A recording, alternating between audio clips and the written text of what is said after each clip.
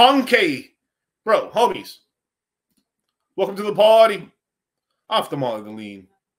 I'm trying to get in that Rari. Punkay. Punkay. Monkey. It's $204 million.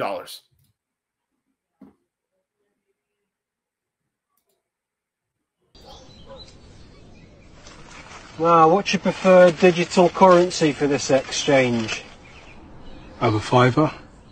Nah, it's crypto only, mate. For potatoes? And onions.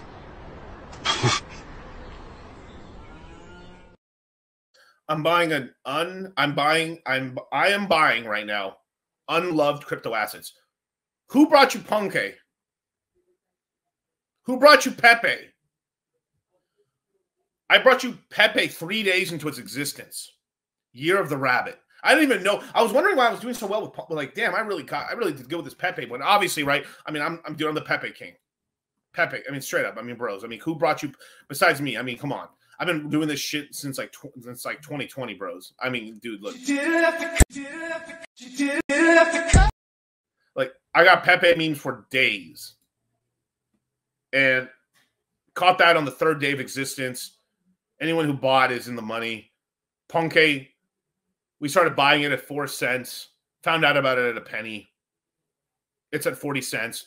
All the shit that happened. Solana, oh no, it's all over, you guys. Like this, look at this little drop. This wasn't even the drop that happened recently. This was. So it dropped. It wicked low to 32 cents, went back up. Bros. Should I sell my Bitcoin if it's Miami sign? No, I mean, look, and I'm gonna get to I'm gonna get to like why I called it why we hodl, because I really do believe in Bitcoin. But you know, it's the sort of thing like I believe in Bitcoin super long term. Like it's a savings account. I think this Bitcoin and Ethereum are like long term where you should keep a lot of like your wealth in terms if you're really in this game. Now that's beside unless you have a whale, unless you've gained this really crazy position in Hex or in this Pulse. Like once like I'm not talking about selling those back, but I'm talking long term. Like having Bitcoin and Ethereum outside of if Bitcoin and Ethereum go to zero, the whole industry's fucking fucked for like 6 years plus. Right? It's how you stay rich forever. I mean, it's basically like owning real estate. Like what we're doing a little bit, let's just be honest, right? Let's see what we're doing. When we're buying some of these undervalued assets, we are gentrifying the neighborhood. Hey, I'm entering the Punkay scene. I like it here. And then, you know, we're buying a couple chateaus, more like shacks, making them as chateaus. And then as people come in, I sell these properties off, and then I have all this extra wealth. And then I go gentrify somewhere else. And then I bring my wealth back and buy prime real estate, the BTC, the Ethereums. And then like, oh, fuck, we're about to crash. You know, sit on cash like Warren Buffett, let the market crash, then buy the most pristine, best real estate assets on the planet, which is Bitcoin and Ethereum. Bought that bitch at $15,500. Bought that bitch at $800. Still sitting in profit. Everything's in the money. Just about everything's in the money. Of course, some of the more recent, not all your DCAs are going to be in the money, but we try to. We buy when it's red. We buy when it's red.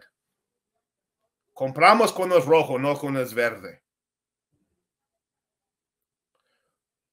People only want to buy when it's green. People only want to buy green. People want to buy tops.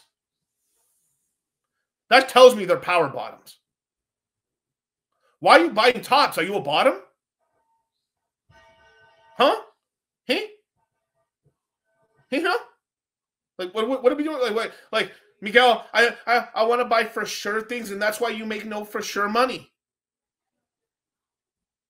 He who risks it gets the biscuit.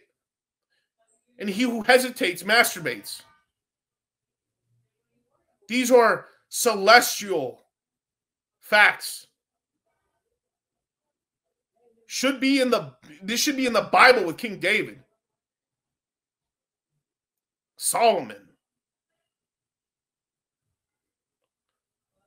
I get giddy when it's red. I'm a bull. When I see red, I get bullish. The toro. What are we talking about here, you guys?